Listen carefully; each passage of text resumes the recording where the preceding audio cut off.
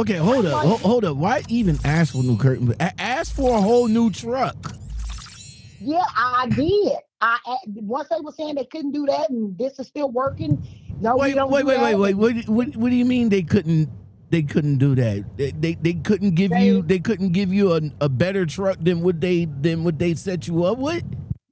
They said that's the only truck that was the only truck that was available, and that's the only truck they had to give me. Okay, then I'll wait because I know that's a lie. I know that's a lie, especially if you bringing in more than one person a week, and all like that. So you telling me that's you telling me that's the only truck here, but you bringing in 4-5 people at a time. So what you was going to give them? What's up, YouTube? Welcome back to Breaking Truckers. It looked like they had somebody clean it, but it wasn't thorough. And it looked like, they half did it. Well. So you encountered some foolery, I guess? What's going on? Yes, basically, okay.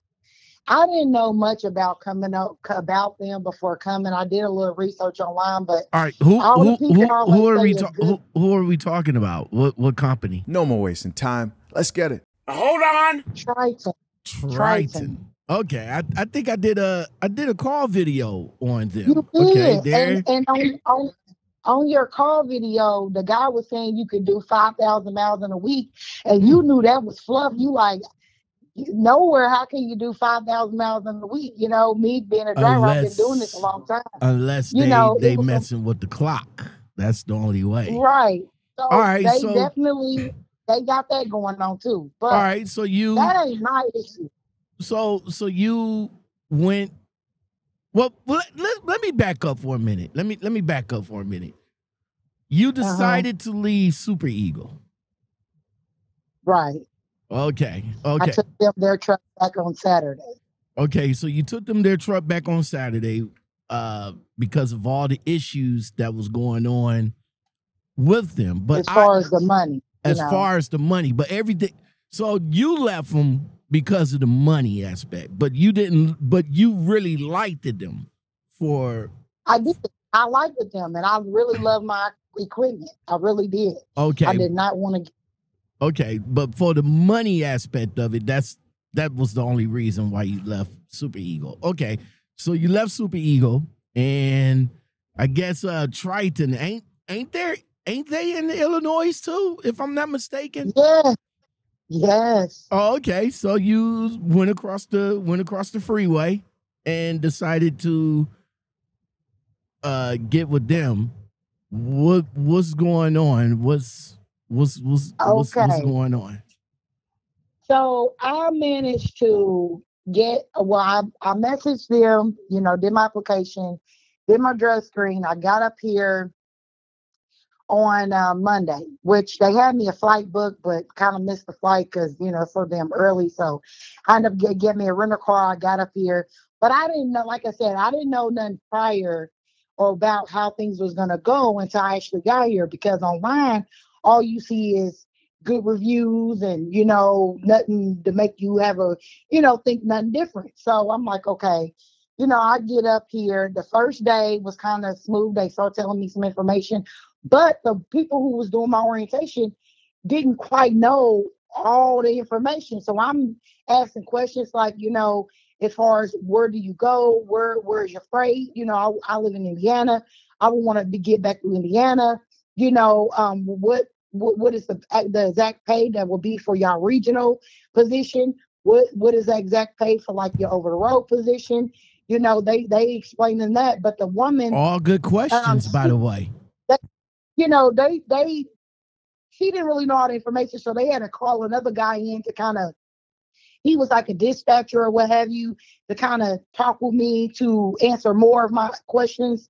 So I'm like, okay, so I chose to do the over the road. And he told me, well, if you do over the road, the equipment you will get, it will be better than the regional because, if you ain't going that far, they give you like the older equipment to drive. I'm like, oh, okay. So I said, well, now I need to be in clean, nice equipment. So, I need the good setup. I need a good setup starting out. So, I expressed all that to them. Well, I didn't get my truck till the next day, so which was been yesterday. They didn't actually show it to me. Well, when they showed me this truck, it's a Freightliner, but the freight is old. You can tell it's just been used too many times. They not really up on top of like the upkeep of the inside of the equipment. Detail. You know what I mean? Like, huh? They didn't detail the truck before they gave it to you. It looked like they had somebody clean it, but it wasn't thorough. And it looked like, they half did it. You know what I'm saying? And they got paint chipping off. The seats are all raggedy. Like the driver's seat is wobble to where as I'm going down the highway, I'll be moving all around, which that ain't even comfortable. You know what I'm saying? For a long period of time to get through a load. You know what I mean? I was like, what the crap? So I'm telling them like the curtains got all this lint crap. Oh, well, I'm like, can you take the curtains out, maybe put new ones? Y'all got curtains in your shop, because I know, like, I remember back when I was with Newsbomb, they kept shit like that on hand, and if something wasn't in good condition, they'd change it out. They change it out to get you set up right. So okay, hold up. Why even ask for new curtains? Ask for a whole new truck. Yeah, I did. Once they were saying they couldn't do that and this is still working. No, we don't do that. Wait. What do you mean they couldn't do that? They couldn't give you a better truck than what they set you up with? They said that's the only truck that was available, and that's the only truck they had to give me. Okay, then I'll wait because I know that's a lie. I know that's a lie, especially if you're bringing in more than one person a week, like that. So you telling me that's some other trucks lined up on the road. You telling me that's the only truck here, but you bringing in 4-5 people at a time. So what you was going to give them? Exactly. So here's the thing. 2 guys showed up yesterday to do orientation. I don't know what truck they trying to put them guys in, but the thing is, the one that they're trying to give me, it got them to 500,000 miles on it. It's just old. It's too worn. You know what I mean? It looks like, someone other than me, get somebody else to do that. Because I'm not the driver for that. The condition of the inside to where the inside the cabinets is all messy and stuff to where I wouldn't even be able to put all my stuff in it to be comfortable like how I like to do, you know what I mean? To be rolling. Like I wouldn't even be able to load the truck up with my stuff. Like it's that bad. So I'm like, I asked them, I'm like, can you just give me something different? They're like, no, we don't have anything. And right now we just don't have anything. And this is what we have. So the guy said he would go out there and try to like tighten up and tie down the seat to make it more stable or to stay in one place. And I'm like, okay, well, by the time yesterday evening, like 4 p.m., I go out there and they was like, well, it's ready. We just put it out the shop. It's ready. So I go over there to check it. The one is still moving about. I'm like, what the? I said, hey, this is not fixed. Like, it's not done. Like, it's still moving. So when I show him, he's like, oh. So he was like, well, let's go back in the office. So he's in there telling them, like, basically, it's from wear and tear, because it's, it's been used. You know what I mean? And it's either they got to put a whole nother seat, but he's like, well, you could just take it like this for now. And in a couple of weeks, we'll get you back in and we'll change it out or something like that. Like, huh? Like, why you can't just give me something else? Like, y'all stressing me out with this truck that ain't even in good condition to begin with. But they felt like since they went to go wash the truck on the outside, it looks clean on the outside, so it's fine. No, it ain't fine. So the equipment is the deal breaker for me. That's the deal breaker. I asked them to get me back home yesterday. They told me they couldn't get me back home because they are at a loss. I haven't took a load. I ain't made them no money. So basically, they paid for me to get up here.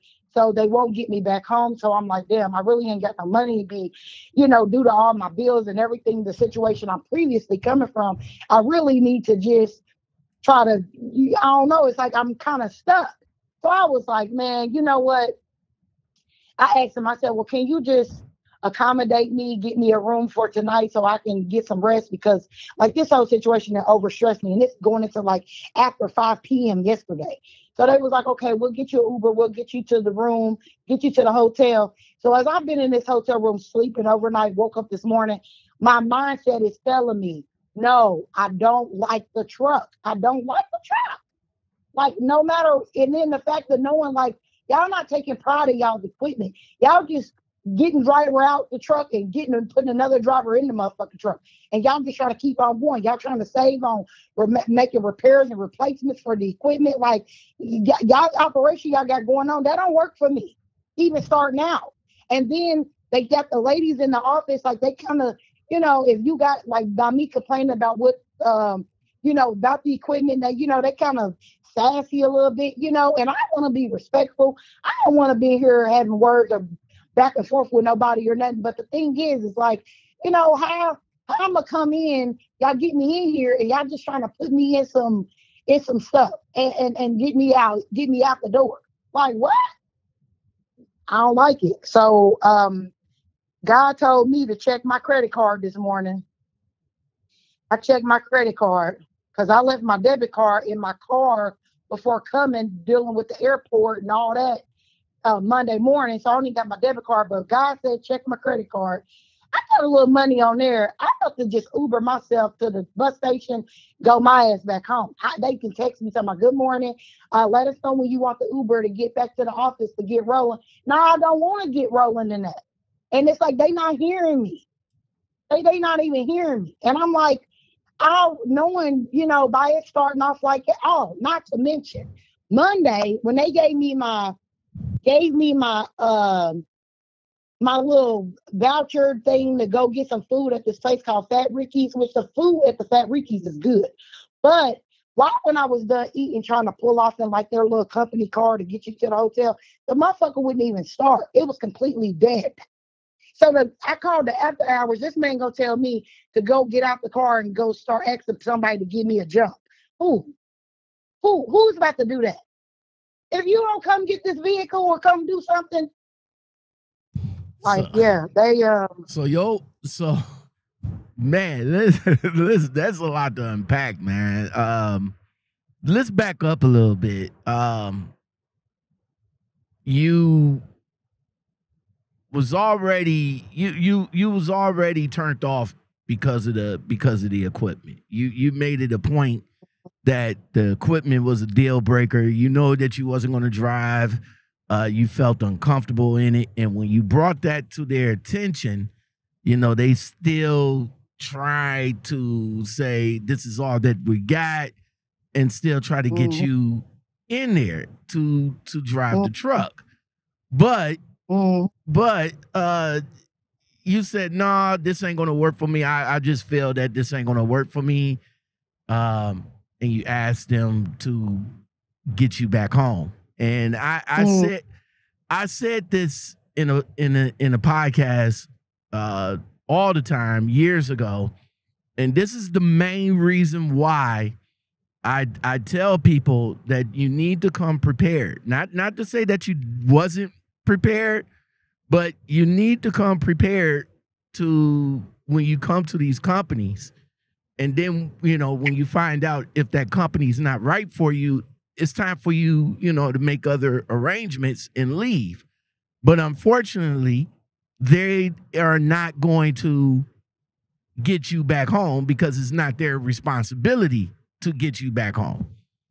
And you just made it a point in your testimony that, yeah, we got you up here. We thought we was going to make some money with you and all like that, but it's not going to work. So yeah, you find your own way home. We're not going to do that. So that's why it's always good to come prepared with, you know, not only a credit card, but, you know, some extra money so that you won't be stranded, because these companies like Triton, you know, come to find out that's how they are. They're not interested in getting you back home or making sure you're getting back home safe or whatever.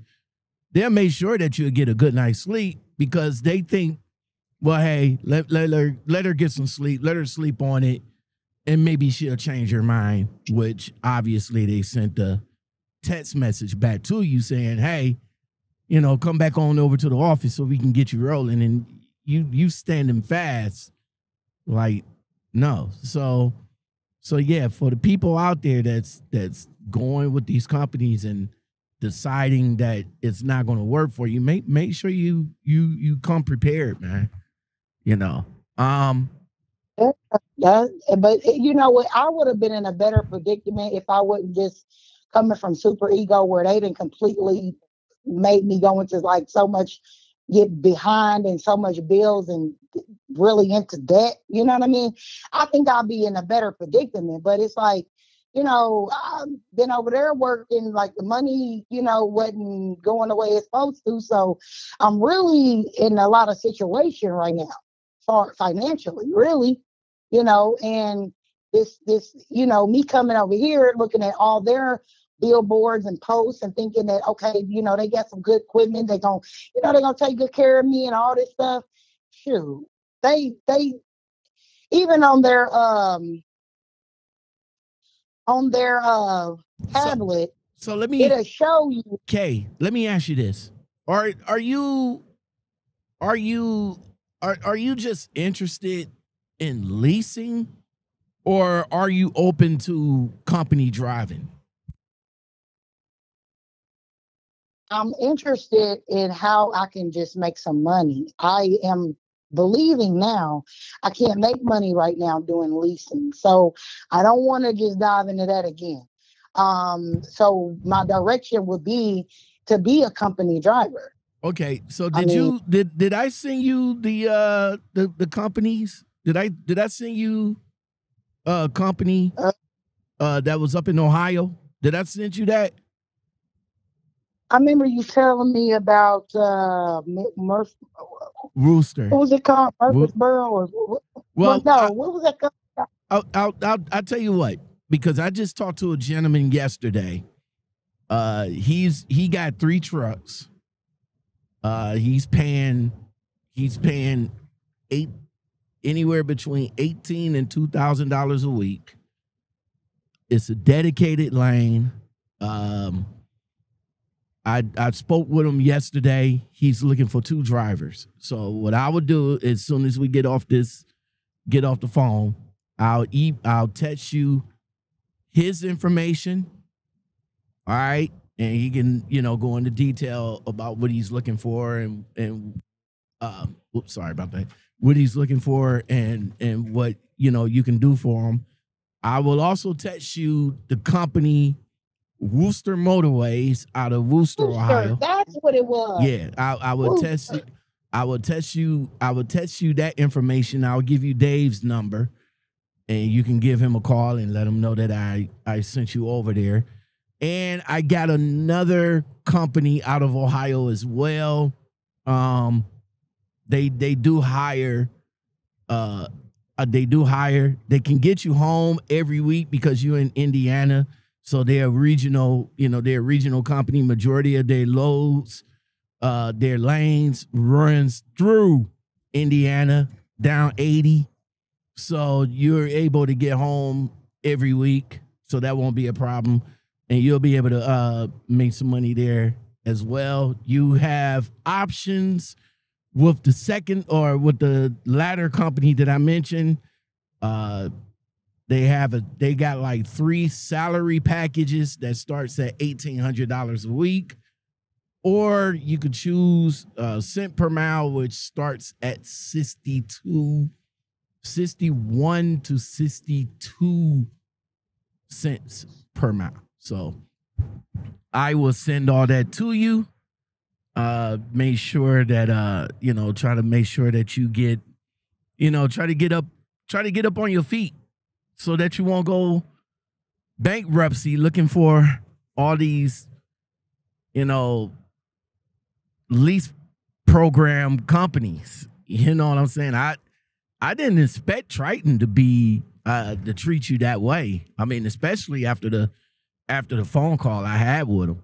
But when you talk to the recruiter, you're gonna get information one way, and then when you actually go to the company and see what they is about, then that's where you'll actually be, you know, that you'll put in your mind like, okay, this is work, this is a go, this is not a go, or whatever the case, you know, because Yeah, the it looks recruiter's like job, they, the recruiter's job is just to get you in the seat, basically. yeah, it looks like they like drivers that don't really talk to them or ask questions. They don't know what's going on. Like this one guy who I saw come in yesterday, he looked Hispanic or something. He barely can talk English. You know, he barely can really, you know, he couldn't even, he didn't even know how to order his food. I'm kind of like, huh? You know, they want people who don't know what's going on, who don't know what to do, who you know, them that's like a better fit for I think them. I think all lease companies is looking for drivers like that, because like I was talking to one company, and they, you know, they got in their feelings because I was asking them the questions I felt that was relevant. And they was like, well, I'm looking for drivers that want to make money and yada, yada, yada, yada, yada, yada. Well, I'm looking for a company to make money with. But if you can't answer any of my simple questions that I have about the company, then no, it's not gonna be a good fit. You know, be wary of companies that like to overtalk you, be rude with you, try to talk you into something that might not be in your best interest. You know, be wary of those type of companies. That's why I say when you do your research, you formulate questions from the research that you do, and then you bring it to their attention. But those type of companies are like, you know, we're just looking for dumb and desperate drivers. You know what I'm saying? Mm-hmm. That's what we're looking for. We're looking for dumb and desperate drivers to put in the seat so that they can make us money and we can fuck over theirs. So you need to be careful. You need to be careful. You need to ask questions, need to be wary, you need to do your research, need to read the reviews. And yeah, hopefully, you know, the companies that I'm about to send to you in a little bit, hopefully, you know, one of them would work out for you, at least keep you on your feet until you get to a point where you can make another power move. Yeah, I'm actually about to Uber out of here right now. Go to the bus station. All right, it's real. All right, well, keep in touch with me as always. Let me go ahead and shoot you over the information so you can at least give them a call before you leave up out of there. All right. Okay. All right, All Kay. right. Stay safe and keep up and keep me posted on what's going on. Okay. All right. Let me go ahead. Let me go ahead and get this over to you. Big G's got it locked, boy. Want you to love me all night, yeah, take me down. Want you to make me real wet, yeah, swim around. Want you to take it like a G, yeah, don't